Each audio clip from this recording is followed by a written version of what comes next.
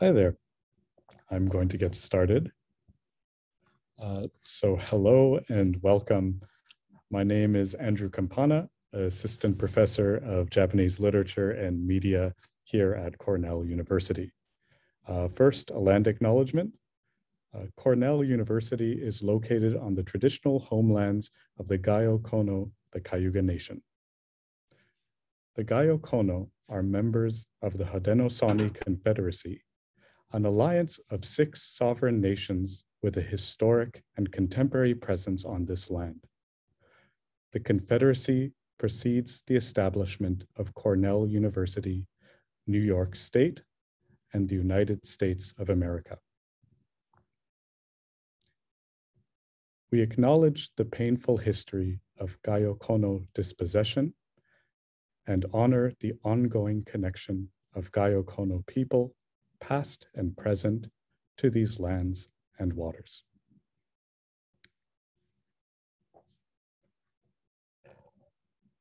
So thank you very much for coming to today's event, Reframing Disability, Manga's Portrayals of Deaf Characters. It's wonderful to see people here from all over. I'm thrilled to welcome Professor Yoshiko Okuyama, Professor of Japanese Studies at the University of Hawaii at Hilo, a scholar of Japanese language, mythology, disability studies, and deaf studies, among many other fields. Professor Okuyama is really one of the most exciting scholars of Japanese studies today, with truly groundbreaking work that stretches across multiple disciplinary frameworks. She's published 2 books, Japanese Mythology in Film from 2015, and last year, Reframing Disability in Manga, which is a truly wonderful book based on 15 different case studies related to depictions of disability and deafness in manga, Japanese comics, and a chapter of which will be the basis of today's talk. And she also has a new book manuscript focused on manga memoirs related to disability and mental health, which I'm extremely excited for. I'm so grateful that she took the time to be with us here today and to share some of her fantastic work with us. I would also like to thank the East Asia program for hosting this event, including its director, Professor Andrea Bachner, the program manager, Joshua Young, and the program initiatives and media coordinator, Amala Lane. Thank you also to the interpreters from Sign Nexus, Stephanie Fain, and Kami Malave.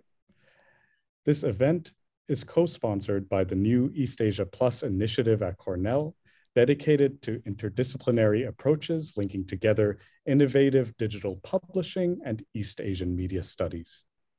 I also want to mention the new Central New York Humanities Corridor Working Group on Global Disability Studies, which will mean that there will hopefully be many more events to come related to disability and East Asia here at Cornell. So please continue to check out the East Asia program's website and its programming, most of which continues to be online. Amala will be posting a link in the chat. Finally, a bit on how we're doing the Q&A today. People should feel free to ask their question in the chat at any time during the talk, and we'll hopefully get to your question during the Q&A period afterwards. Also, feel free to use the raise hand function during the Q&A period so we can call on you. And also a reminder to please turn off your video now before the Q&A for better bandwidth transmission. And if there are any technical issues or accessibility issues, please direct message Amala Lane directly. And without further ado, thank you so much. And please give a warm welcome to Professor Yoshiko Okuyama. Hello, my name is Yoshiko Okuyama. As Andrew introduced me, I'm a professor of Japanese studies at the University of Hawaii at Hilo. So let me share my presentation slides first.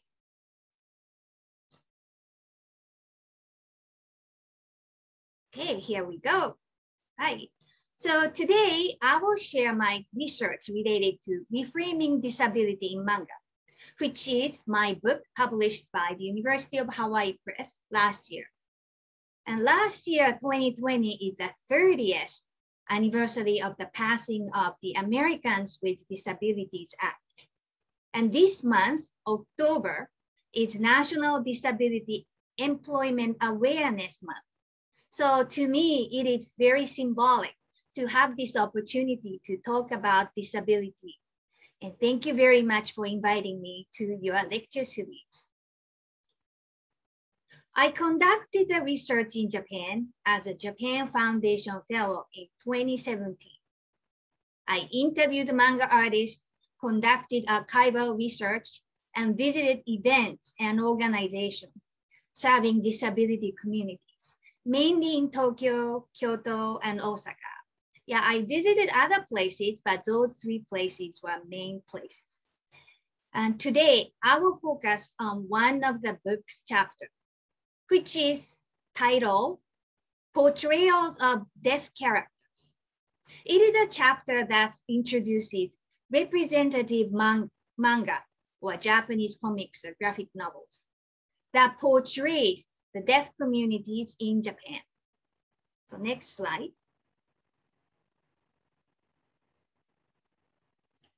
Before delving into the chapter's content, allow me to present the current disability data to contextualize my talk. According to the United Nations' most recent data published in May of 2020, 1 billion people have disabilities in the world, which is about 15% of the world population. And within that group, 80% of them live in developing countries. And women and children are particularly more vulnerable.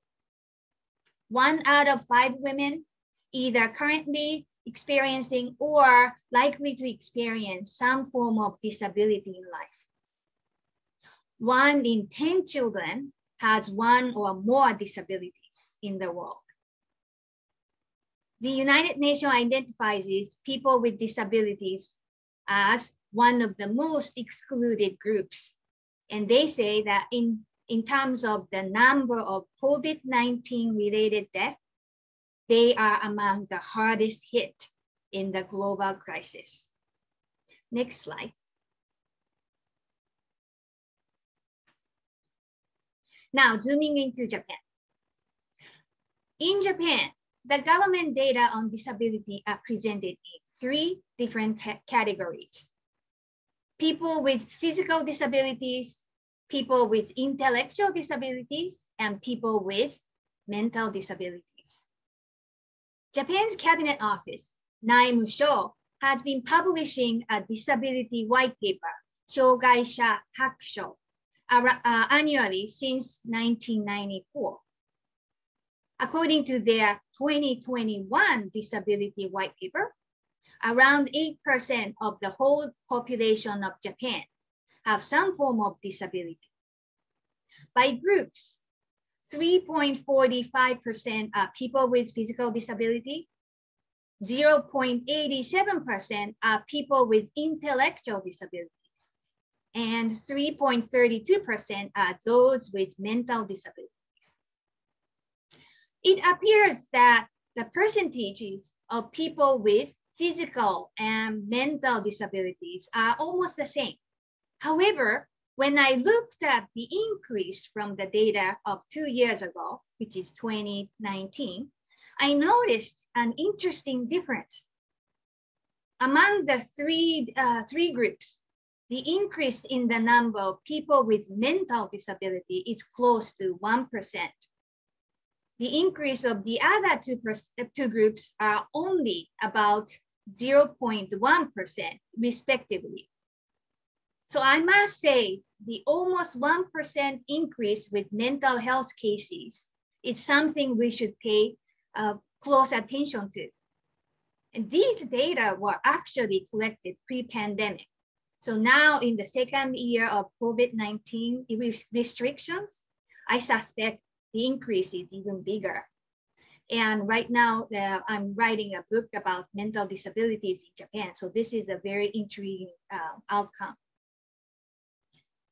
Next slide. An important note on language use. The Japanese word for people with disability is shougaisha. It has such negative connotations though. For example, shougai means obstacle, so shougaisha literally means obstacle person. So I would like to propose that we use a different term, a term tojisha. Tojisha is a term referring to a person directly affected by the condition, whatever the condition is. And people with disabilities themselves don't call themselves shougaisha. They call themselves tojisha.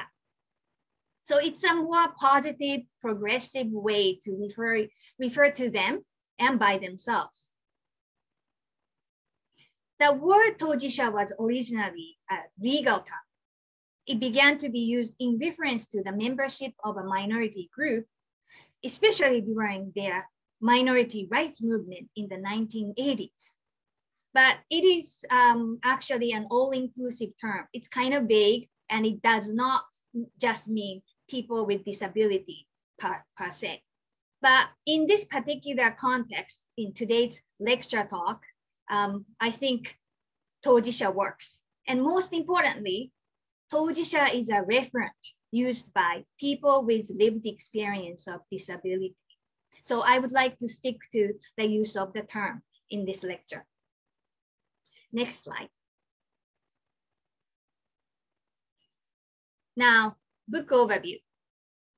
My book, Reframing Disability in Manga, features recent manga titles that portray tojisha with authenticity and cast them as the main characters, not the side character or villain or supercrip.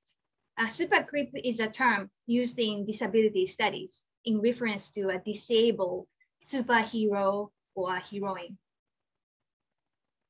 I presented selected manga titles in each of 5 representative conditions. And these manga cast everyday tojisha individuals in title roles without being forcing a supercrip model or other stereotypes. These manga offer insight into a variety of issues affecting the tojisha population of Japan.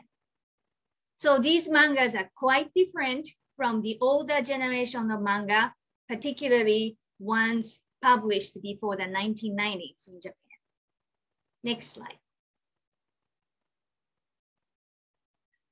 Media and disability has representational issues. From ancient folklore to contemporary media, tojisha characters have been typically presented as the other. This trope of otherness contains negative characteristics such as strange, bizarre, or exotic. And they are often represented as non-human entities such as monsters. And they are associated with some kinds of danger to society. But it's not just Japan, of course. US comics, for example, in the 1970s, Marvel and DC comics portrayed tojisha characters with stereotypes, such as a disfigured individual that deserves our sympathy, or a psychotic villain. And the real-life representation of disability-related issues was non-existent, according to some US comic analysts. Now, back in manga. In manga, that trend continued up until the 1990s. It was only during the early 1990s when tojisha characters in manga began to be depicted more accurately and also cast as the main characters of the stories, without disparaging language, without supercrip or villains typecast, or even obscure sub-character roles. Unfortunately, though, some manga continue to misrepresent the tojisha protagonist with ableist views and stereotypes.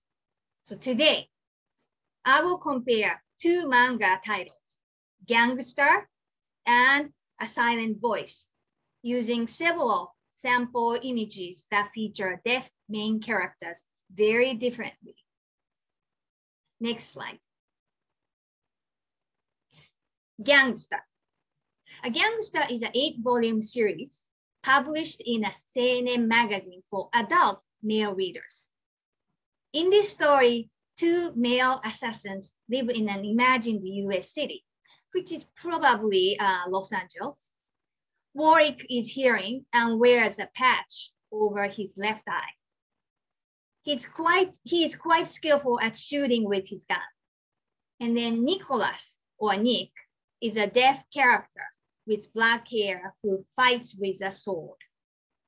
Next slide. In this manga, Nick is portrayed in the typical superscript model, like the iconic Zatoichi, if you know, the blind sword master, very popular in Japanese popular culture. As image 1 shows, Nick is drawn to display his superhuman speed and agility. He is also depicted to be using amazing swordsmanship in many battle scenes. And image 2 is one example in which Nick is portrayed as a man of few words. And in this first panel, Warwick, Nick's partner, Warwick is not good at cooking. And he said, Nick always looked puzzled when eating the meal I fixed. Well, what's that supposed to mean? You know, it's as if Nick doesn't question and accept whatever is given to him, right? Well, as such, in this manga, the Tojisha character lacks agency, except when he is fighting. Next slide. Image 3 shows Nick signing with Warwick. In the panel I circle, Nick's fluency of signing is implied with the onpu, or Japanese or manga effect in sound effect in manga. So onpu, pu, pa, pa, drawn above his moving hand. The translation of Nick's signed message is presented in white text on a black background to distinguish from hearing character speech. But there is no sign to word correspondence. And although creative, pa-pa, it's not the realistic way of representing sign language. And perhaps the author chose to do so because Nick uses unidentified sign language. We don't know if it's ASL or JSL or whatever. And but the fact is that in this manga, neither the deaf character nor his signing is given a fair representation. And in image 4, 2 police officers are whispering behind Nick, and one agent is saying to the other, Nick has he has sharp eyes to compensate for his ears. Then he goes on to say, be careful, this guy can read lips. When you tell me a secret, cover your mouth. So the implication to me is like Nick can pose a danger to hearing individuals through his impeccable lip reading. And to me, it is an ableist representation of deaf characters. So with all these misgivings, Gangster not only fails to help the reader to understand the real life deaf community, but also adds stereotypes about being deaf. Next slide. By contrast, A Silent Voice, a recent mega hit manga, portrays the main deaf character not as a superscript, but as a real human being. Originally serialized in a seinen magazine for young male readers, this manga depicts communication in JSL, Japanese Sign Language, very authentically. A Silent Voice, or Koe no Katachi in the original Japanese title, which means voiced shape. This came out as an anime for English language viewers. So some of you already know, but for those who are not familiar with this story, here is a plot. The story revolves around two young protagonists. One is a hearing boy, the other a deaf girl. Shoko is a deaf sixth grader transferred to Shoya's class. And trying to get classmates' attention, Shoya, a hearing boy, begins to bully Shoko. Well, he's not the only one doing so in this manga, but he's a ringleader nonetheless. Then Shoya's classmates ostracizes him as a bully. So thereafter, Shoya takes on a personal journey of redemption, learns to sign in JSL, and 6 years later, as a high school senior, Shoya reunites with Shoko. Next slide. Image 1 shows the young protagonist Shoya as a sixth grade boy who would resort to violence and domination solving problems, and also to avoid boredom, according to the character's own words. He is immature and out of control. That's when he meets Shoko, a deaf girl. In image 2, you see Shoko's writing, "I can't hear." Watch how Shoya catches the word "hear." To him, that signifies a difference between this girl and himself. Then he conceptualizes Shoko as the other. Now, image 3, a double page spread that provides a panoramic view to the reader. This emphasizes the moment in which Shoya visualizes Shoko as someone from outer space. Shoko becomes something that does not belong to his species. He is mankind. And then actually on the page right after this scene, Shoya blots out a weirdo in the classroom. So volume 1 basically presents the prejudice and discrimination that hearing people like Shoya tend to hold against the Tojisha. Next slide. By contrast, volume 2 and the rest of the manga feature Shoko and Shoya as high school seniors, and they are signing. A former bully Shoya is now maturing and desires to reconnect with Shoko. And as I said before, he has learned to sign in JSL.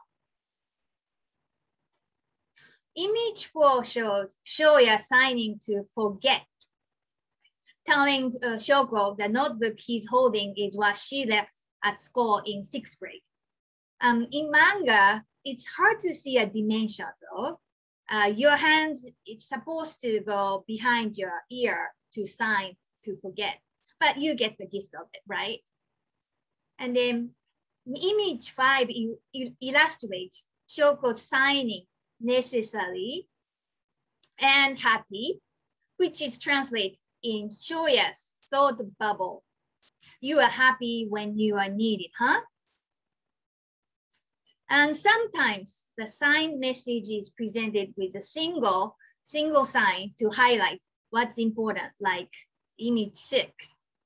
And in that image 6, Shoya's hands are shaped for the JSL sign, friends. And he's vocalizing his message, "Can we become friends?" as shown in his speech balloon. Next slide.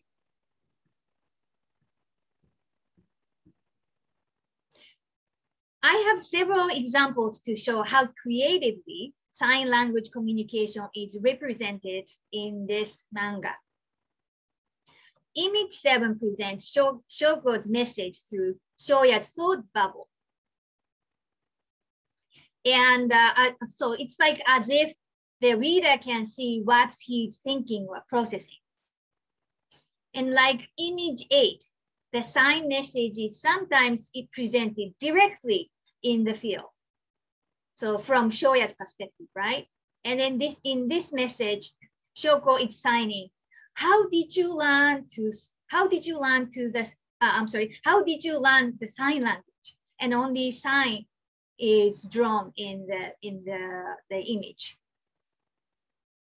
In image 9, both characters are in the same frame. And now the manga assumes the reader's perspective. Then the signed message, see you again, is shown in a circle as if the reader has full access to their conversation. Next slide.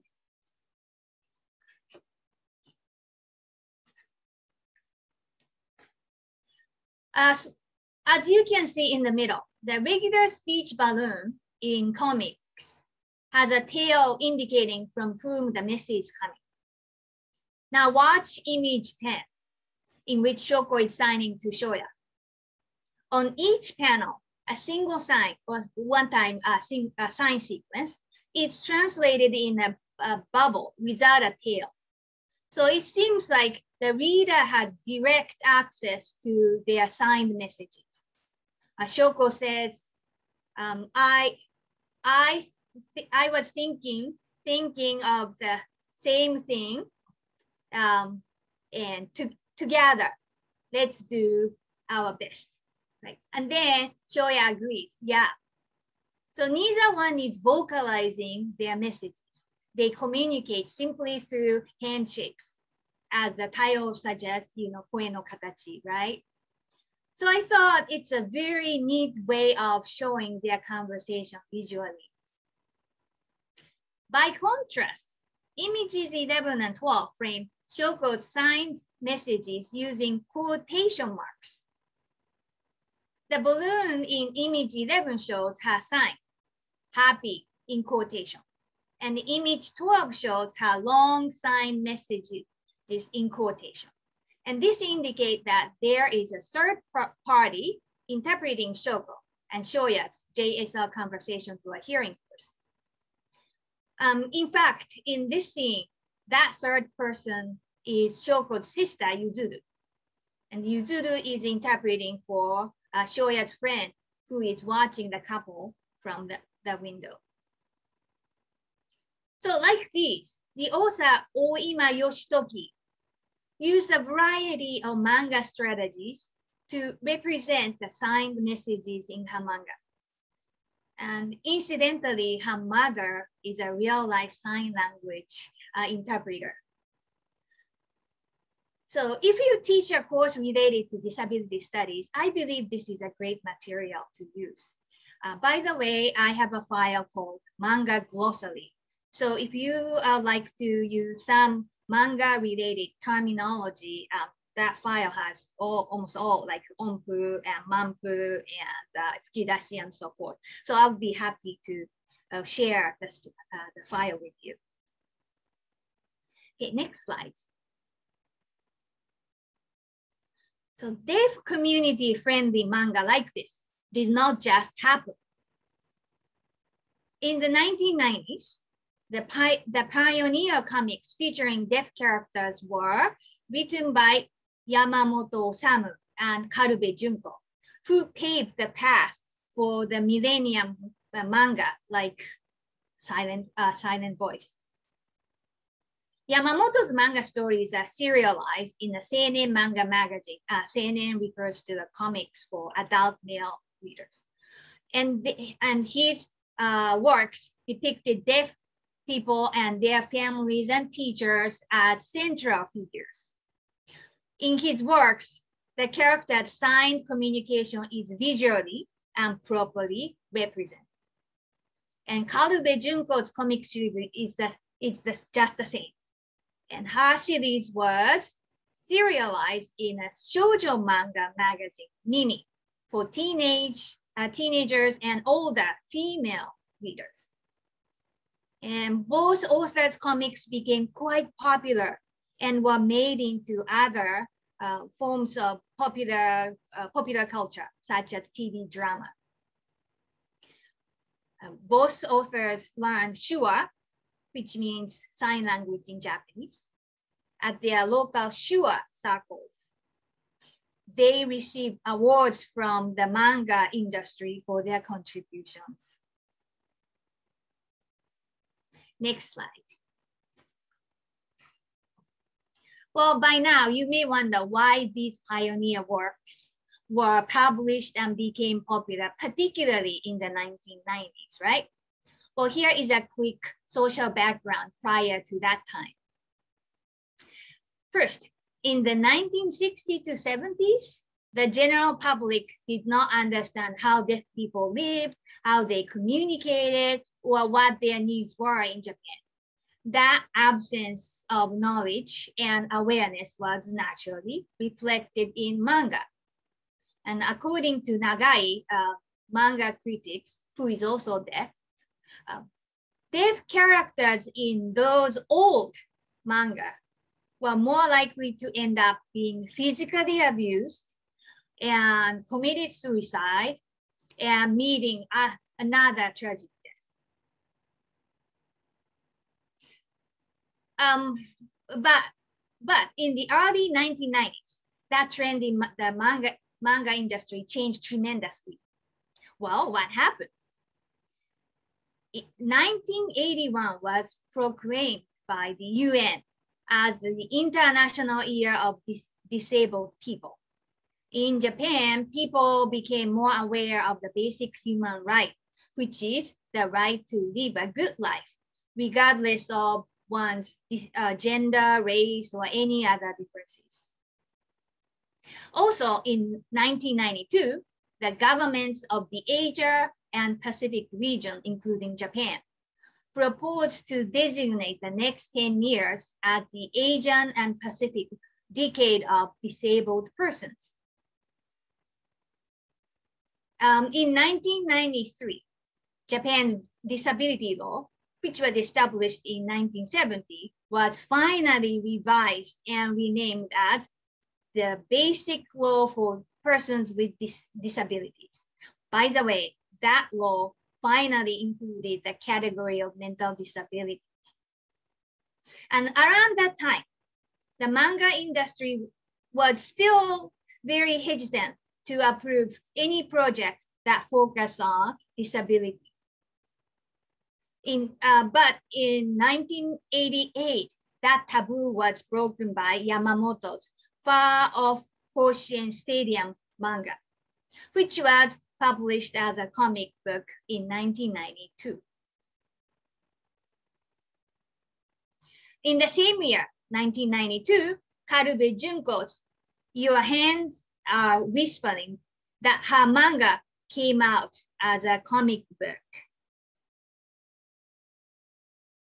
So thanks to these pioneer deaf manga, deaf Tojisha characters are now represented with authenticity. Unfortunately though, as I demonstrated today, we still have manga that struggle with the stereotypical representation of deaf Tojisha. Just a quick note, you see that the image on this screen, right? That's taken from Yamamoto's manga about Yamamoto's manga titled My Finger Orchestra. And that manga is about Osaka City School for the Deaf. For those who are particularly interested in the history of deaf communities in Japan, right? After the Milan Conference in Italy in 1880, many schools for the deaf, including the deaf, School for the Deaf in Japan, switched to the oral method. And in Japan, particularly early in the 1900s, they switched to the oral method. But there was one school that refused to do so. That was Osaka City School for the Deaf. And its principal, Takahashi Kiyoshi, the man you see in the image, was the leading force. And actually, there will be a new film coming out next year about Mr. Takahashi. So that will be interesting to watch. Okay, next slide. So now we are in the middle of the almost 2-year-long pandemic. This situation has affected us all, of course, including Tojisha, in various ways. So to end my talk from a global perspective, I would like to show a short video from the WHO website. And its title is Leave Us Not Behind. And perhaps it's a resonance to one of the disability activism models, nothing about us without us. Well, maybe not. But anyway, the video tells us how the world's Tojisha population has been hit hard by the pandemic. And especially if your academic interests in disability go beyond deaf communities, this is a good video to use in your class, I thought. And one more thing, I would like to remind you that December 3rd is the International Day of Persons with Disability. So I thought it would be good resource to share with you. And I have one more URL in chat, so you will see both videos URL in chat. And the second one is the UNESCO's message about the International Day of Persons with Disability. So I hope you can make use of this. So after watching the WHO video, we will proceed to the Q&A session, I believe. So thank you very much for listening to my lecture today. And I will show you the short video, which is less than 4 minutes. And around that time, it's probably a good time for me to catch my breath and also for you to kind of, form your questions for the Q&A session. So if you like to share your comments or questions directly with me, here is my email, and that will be also in chat, I believe. So here is the video.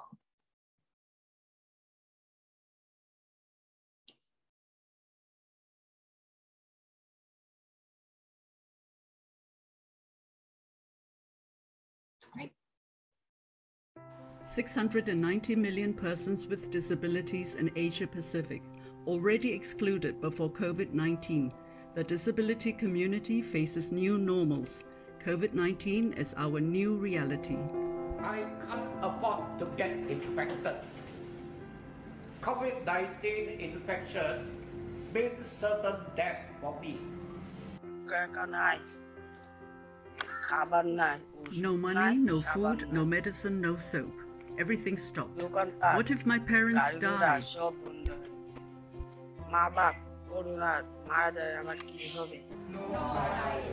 no tourists, no money.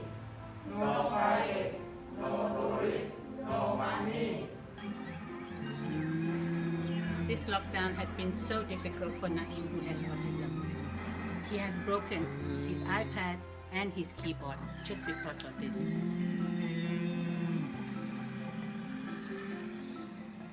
COVID-19 information for the public is not always made accessible to persons with disabilities, especially those of us who rely on the use of computer screen reading software. Persons with psychosocial disabilities who are institutionalized are at much greater risk. They have access to a very few amount of information. All health systems are stretched. Tough call, who to save and who to let die. We have crippling expenses and empty coffers. It is now so difficult to raise funds. Adapt to thrive. In Bangladesh, CDD and many other organizations of persons with disabilities distribute relief packages, create awareness, and promote teletherapy in community for our fellow persons with disabilities.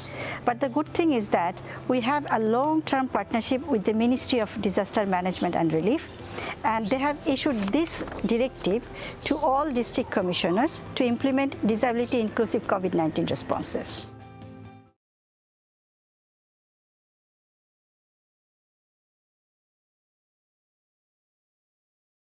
We use Filipino Sign Language. When COVID-19 started, the media did not have sign language interpretation. We deaf persons broke information barriers.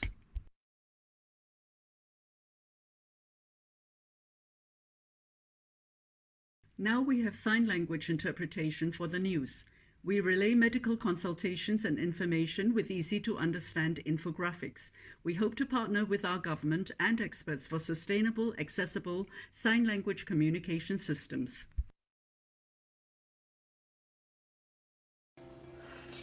In the new reality, we must adapt to new normals. Every life matters. We are 619 million. We are fourth.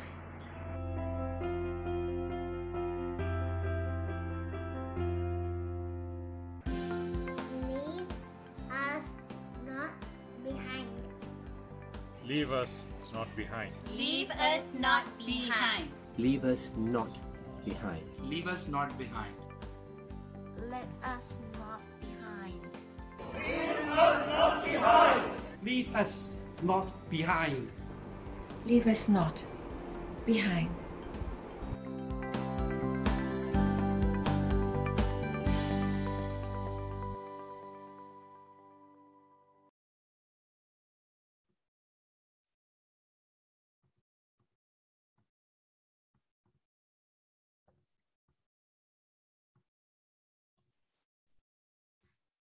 Thank you so much, Professor Okuyama, for your wonderful talk. I'd like to now open things up for the Q&A. Please feel free to either put your question in the chat, and I will ask the question on your behalf, or to use the raise hand function, and then we could call on you and you could ask your question directly. For the first question, I'm going to read out Brenda Schertz's question, which is really maybe the key question when thinking about a silent voice, which is, were deaf people asked about their perspectives on the deaf characters in the film and manga, A Silent Voice? Okay, thank you very much for that question.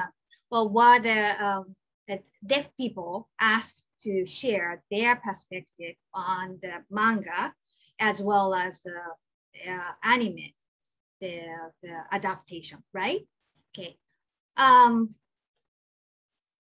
As far as I know, well, as I mentioned, the author's manga author's mother is a professional sign interpreter, so definitely she helped her gain the deaf community's perspective. But I don't know if if the author directly discussed the content with any particular deaf organization or representatives. However, okay, this is what I found out by interviewing, manga artists in Japan. Those publishers, manga publishers, have occasional, seminars and presentation workshops for manga authors to raise their awareness about social issues, including disabilities.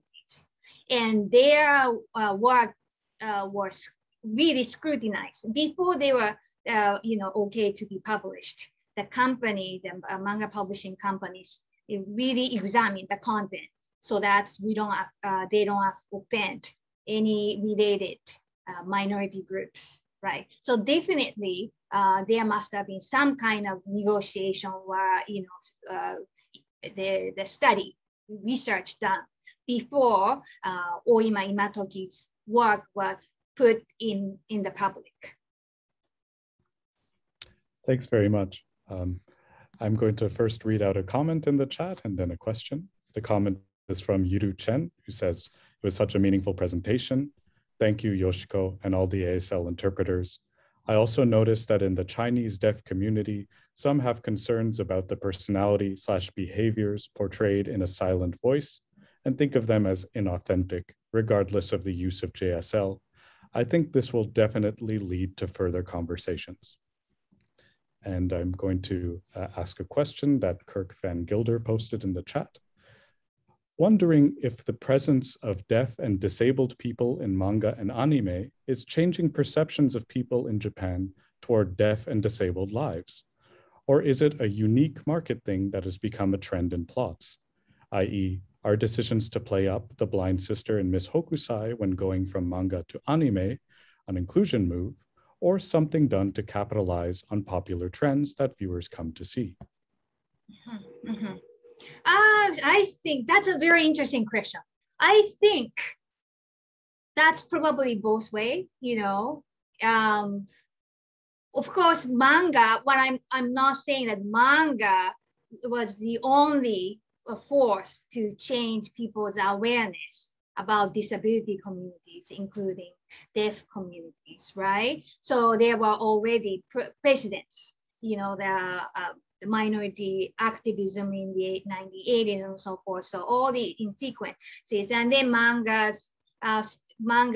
artists started to pay more attention to those groups, and they incorporated those characters into their storytelling, right? Right. And then publishers probably saw marketability as well. Yeah, so now the general public is more interested in, let's say, mental disabilities. So the manga artists are actually encouraged to write about mental disability like this, right? So I think, you know, it comes both ways. There would be a good collaboration between, you know, the activism, increased awareness, and then, you know, marketability that publishers see according to that. So did I answer the question? Well, if there is any part I missed to comment on, please let me know. Thank you very much. I think you covered what was in the question. Continuing on in the chat, I want to point to a comment by Marcella Davis, in which they say, JSL still practice in NYC, but they are hidden like hidden gems, pointing to the fact that JSL is truly a global community of speakers of Japanese Sign Language, and it's not just a phenomenon in Japan alone, I think. Ji Hao Lin asks, "Hi, Professor Okuyama. Many thanks for this informative talk. I wonder if you have followed the deaf or disabled people who have entered the manga industry and played a part in it as authors, producers, or any other creative roles." Oh, that's a great question. Thank you. As far as I noticed, there is only one deaf manga artist, and he published his, you know, his stories in the manga, in the digital manga format, I believe, and it didn't gather, his works didn't gather so much attention, but at least as I am aware of one deaf manga artist. And then in terms of other forms of involvement in the production of deaf-related manga or disability manga, yeah, well, in terms of deaf individuals, I don't know any one person to name in particular. But when we go outside of the deaf community and deaf manga, well, for example, a manga about the blind characters. I know one scholar who is involved in, who was involved in the production of manga about deaf people, and he was hired as a consultant. So forth. Thanks very much, and it definitely points. Oh, go ahead. And then one thing I just realized that, right, probably you know, it's not just manga, but the anime version of A Silent Voice, right? I remember hearing that the deaf deaf community, I mean, deaf organizations originally were upset about the infrequency of captioned film of A Silent Voice shown in Japan. And so they negotiated the presentation time and so forth, because it's about, you know, it it featured the deaf character, main character, and why, excluded deaf audiences, right? It didn't make any sense. So they correct the anime production producer corrected that mistake. Thank you very much. And these questions and your answers really do point to the important reality of the continued discrimination against deaf and disabled people in Japanese pop culture industries, but also the opportunities that are opening up. And there's definitely a lot of activity in the Japanese deaf communities, especially within filmmaking, dance, and theater. I'm going to put a link in the chat to a really interesting film from 2016 called Listen, or Risun, by two deaf filmmakers who about sign language music. Their names are Eri Makihara and Dake. Type that out. And so there's definitely a rich universe of deaf created Japanese cultural products, but a silent voice had such prominence. I'm going to continue on with questions in the chat. Monique Holt asked a similar question. Are there any deaf or other disabled manga artists out there? Which I think you've covered in your last answer. Next is Eileen Vo, who asks, thank you for your wonderful presentation. I was wondering if you can provide us with more information about the history of JSL. Oh, great question. Well, honestly, to understand the history of deaf communities in Japan, the best book to read is Karen Nakamura's Deaf in Japan. And it has, the sections, the chapters of deaf history. But just for the synopsis, as far as I understand, the first school for the deaf was founded in Kyoto in late 1875 or something, right? And then after that, the school also included the blind. So the first school for the deaf and blind was founded in Kyoto. And then after that, there are many more schools for the deaf and the blind as well, all over Japan. But as I said before, they were originally encouraging students to communicate, and they were forming their sign language communication and their refined sign styles and so forth. But after the Milan conference in 1880s, right, because of that Western influence and also pressure from the Japanese government, those schools felt needed to change to the oral, education. And except only one school in Osaka, they changed the educational styles there. But it's not much difference. And then, up until recently, still majority of the school teachers were signing not their real JSL, but the signed Japanese,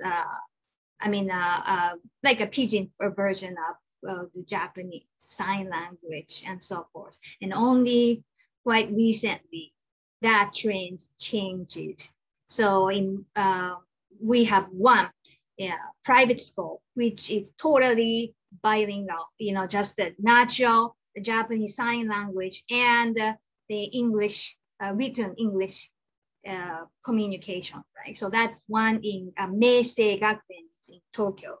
And then other public schools for the deaf were strongly encouraging teachers to use real Japanese sign language in regular instructions. Yeah. So I hope I answered the question. Thank you so much for that really concise and great history of JSL.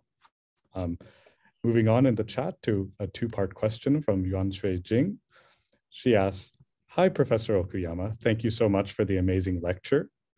I noticed that Gangsta is a seinen manga, in other words, a manga meant largely for adult men, and Silent Voice is a shonen manga for boys and young men. Do you think that to some extent specific genres of manga are consuming deaf people? And the second part is, besides, can we say that in some manga, deafness is reduced to an element according to Azuma Hiroki's database theory? To clarify, Azuma Hiroki's database theory is this idea that in Japanese pop culture, many characters aren't consumed as full-on characters, but just based on their elements, the color of their hair, that they wear glasses or not. So she's asking, I think, is deafness sometimes reduced to just another trait of characters that may make them attractive or interesting rather than become an actual accurate depiction of them? So that's a two-parter there. Okay, great. So let me respond to the first question. Right. The first one is a genre. Any particular genre is more deaf manga friendly or disability manga friendly, right? The silent voice is just, well, as I understand, the difference, one of the elements that makes the difference in genre is content of violence and sexual, material. So gangster definitely has to be for older male readers because of all the action, scenes and so forth, brutal killings and stuff, right? So yeah, it doesn't mean that the author neglected the disability focus just because of the particular genre. And then by contrast, the author of A Silent Voice is also well immersed in shoujo manga, the manga made for women, for girls and older women. So teenage girls and the little older women. So coming from that background, she has that element of romance, but not without any sexual connotation. So that's why the target readers were seinen manga. Then why not shoujo manga for women? Why shonen? Why young boys, right? Well, nowadays that genre specification is really more blurry, and especially topics with social importance such as disability or discrimination, and in this manga in particular, bullying, right? So those the stories with such social significance are more likely to be marketed to the readers with the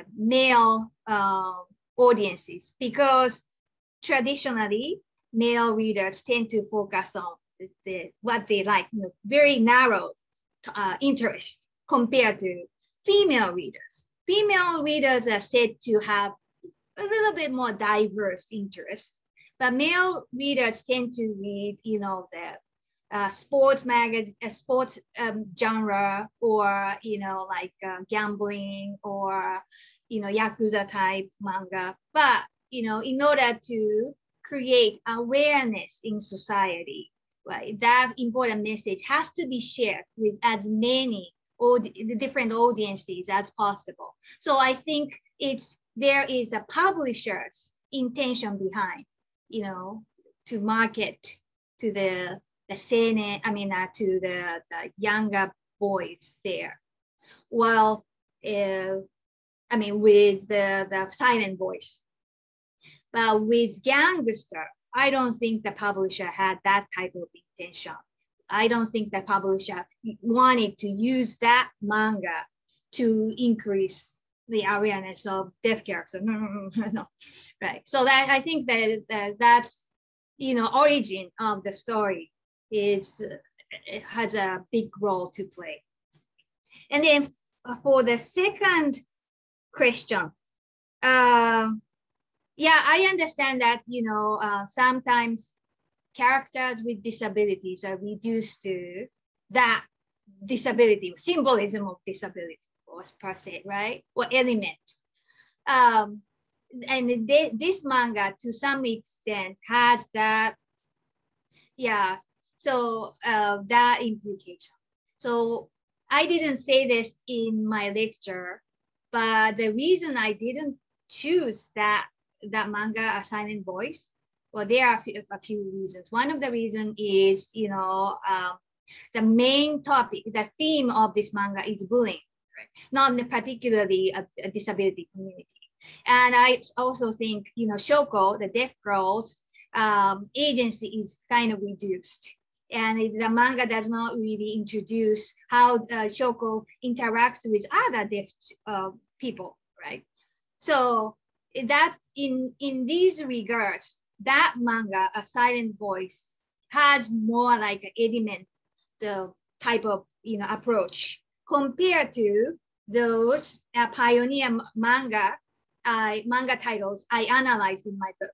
So that was the reason why I didn't. Those are the reasons why I didn't choose to analyze The Silent Voice. But for this lecture, I chose it because I assume that more people are familiar with that anime version of it, right? And that is quite popular in the United States. And several of my students were talking about that too. So I thought it's more approachable. So I hope I answered the questions, but if there is any element I left out, please let me know.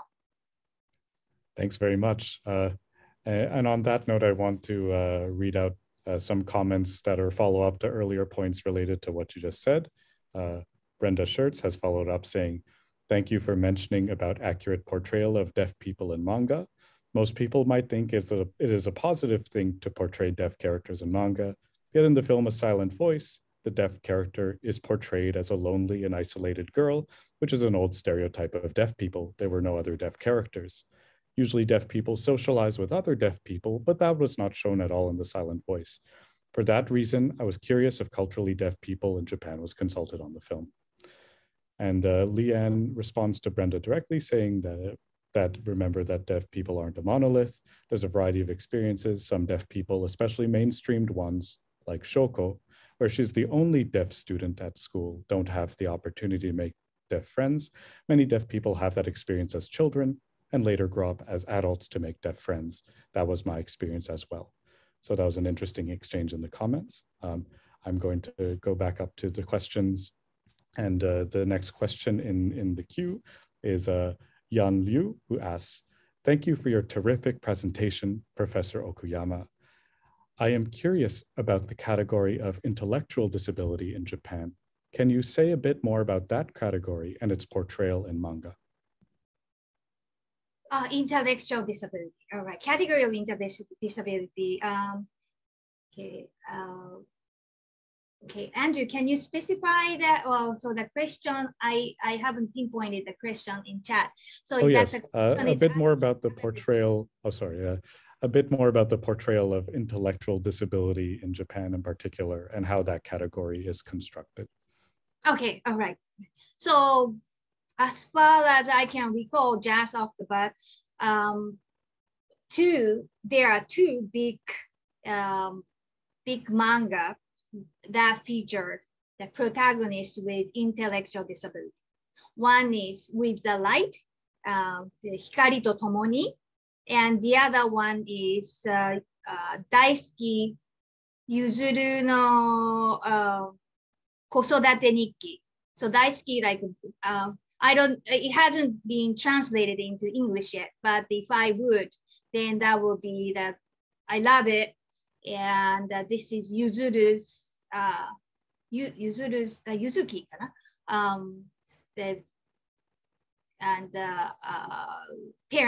parenting the diary. So these two have attracted a lot of attention from Japanese readers, and how they are constructed in terms of disability, intellectual disability. The first one I cited, With the Light, that focuses the autism, a child with autism, and the mother, well, actually the protagonist is not only the child, but also the mother.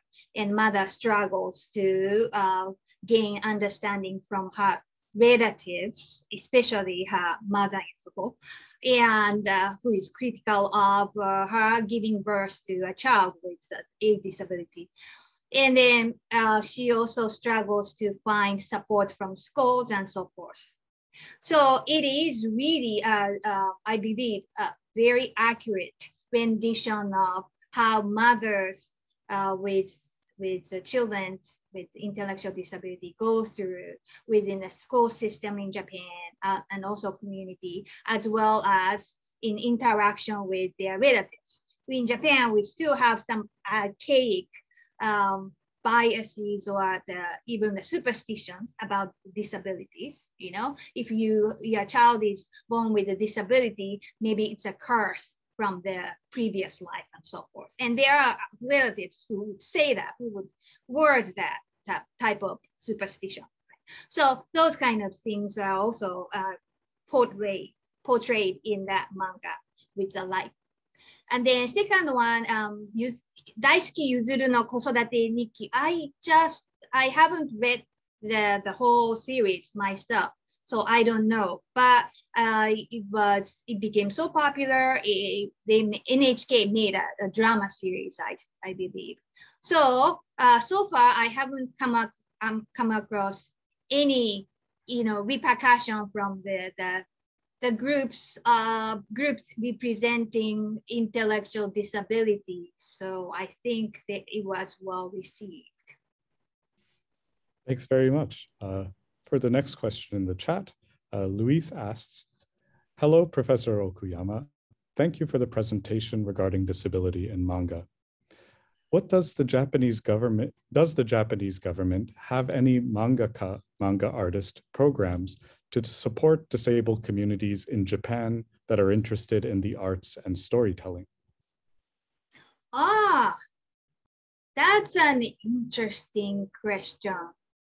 Any governmental support for manga artists with disabilities, right? As far as I know, there is no particular program that with that aim. However, the government, the Japanese government has, I think MEX Monbusho has an outlet which recognizes impactful, inspirational, and impactful manga with awards. So government is involved in recognizing progressive manga stories that cast light on disability. But it's not just on disability, it's just any manga with groundbreaking insights and the influential messages, right? So but any program particularly to support manga artists to produce manga about disability or manga artists with disabilities, I don't know any. But it will be excellent because there are much fewer number of artists, like the disability model, right? Nothing about us without us. So we need to really encourage people with disabilities, to produce their own perspectives in the art form, in the manga art form. Thanks very much. So the next question in the chat is from Michael Rembis, who asks, thank you for your wonderful presentation and book. So important. Very much looking forward to your future work. I am curious, do deaf people identify as disabled in Japan? Is there anything analogous to the capital D deaf culture in Japan? Good question, right? And once again, I have to cite Karen Nakamura's book, Deaf in Japan, right? So because that features all the transitions Japanese deaf individual went through from the just regular D to capital D movement and so forth. So you can read in much detail about that, the activism and transitions and so forth in the book, Karen Nakamura's book. Yeah, but just to answer your question, well, you know, whether they recognize being deaf as disability is a kind of double-edged sword. Well, not double, but it has kind of multiple implications, I should say. Right. So for one thing, right, they do that. People with, deaf people do receive what we call the disability passport, 障害者手帳, and with that passport, they can, you know, ride the public transportation with discount, and there are lots of benefits, right? So they applied, right? And in order to apply, they have to identify themselves with that disability category, right? But in terms of, you know, their awareness, their self-identities, there are deaf leaders who really, just like, you know, deaf leaders in the United States, who identify themselves with just a different culture, different group, different language speakers, not as a disability group, right? So it depends on the person, of course, right? And then Japan, in Japan, there is a big deaf community, deaf organization, Japan Federation of Deaf. They have a different, their members have different ideas from those who have progressive ideas and identify themselves as their own culture group, right? So I cannot just speak for one group per se, but as I said before, if you like to know those different groups and different ideas and different identities of deaf individuals, definitely check out Karen Nakamura's Deaf in Japan. Thanks so much for your answer. And we have one more question in the chat. That's from Shanshan Oyan, who asks, thank you for your presentation, Professor Okuyama. I'm interested in queer culture. Do you know any manga about LGBT people with disabilities? So I don't recognize LGBTQ, of course, as that category, right? So you are asking LGBTQ plus group with medically recognized disability, like a mental disability or physical disability, and so forth. So do I know any group in Japan? Or any manga about people who are both queer and disabled, for example? There are a lot of mangas about, you know, queer background, of course, in Japan, but just from the top of my head, I can't think of any manga titles that look at both LGBTQ and recognized disability, typically recognized disability like a physical disability per se.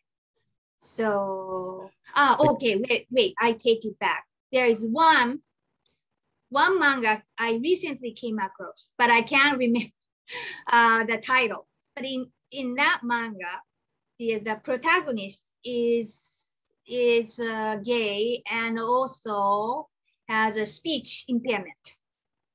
So he has a stuttering, I think, right, speech impairment. But there is no one genre. I don't think there is not critical mass to create a genre for that. Thank you. And I could think of one more example in the chat. It's called a manga called I Hear the Sunspot, which is about two gay male characters, one of whom is hard of hearing. And that's an interesting example. But yeah, that's right. Yeah, I forgot about that. Yeah, I know that one too, right? Mm-hmm. But it's definitely not a huge trend, like you say. Right. I think in the chat, that's almost it. I have one question myself, just to take the advantage of this time. Many of my deaf friends in Japan told me that there's some relationship between manga and JSL. For example, JSL slang, where you can sign sound effects across your body, sort of in a manga style. So I was interested to hear your thoughts on sort of this relationship between the manga medium and JSL more generally, and not just in its portrayal in these two works. I see. So the manga medias and JSL. Right? Yeah. Well, you know, as I mentioned in the lecture, those two manga artists, Yamamoto and Karube, their works really portrayed the specific signing, right? Sign representations. And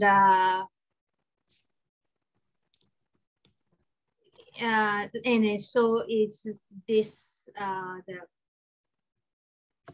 the silent voice. But any specific collaboration, I'm not really sure how to approach that question. Yeah, so it's, if any development between the two, yeah, I haven't, right now I can't think of anything. I'm sorry, but maybe, you know, if we exchange email addresses, I may be able to come up with some ideas, or I may remember something and then I can respond later. But right now, I don't really have anything to share. That's totally fine, but I also want to use this as an opportunity to direct people to some of your excellent past work on deaf teens in Japan and their use of text messaging. You've done some really interesting research on that. So using new media and new technologies in innovative ways. So thank you so much for not just this book, but for your vast amounts of past work. We have time for one more question, perhaps, if anyone wants to add in the chat or raise their hand.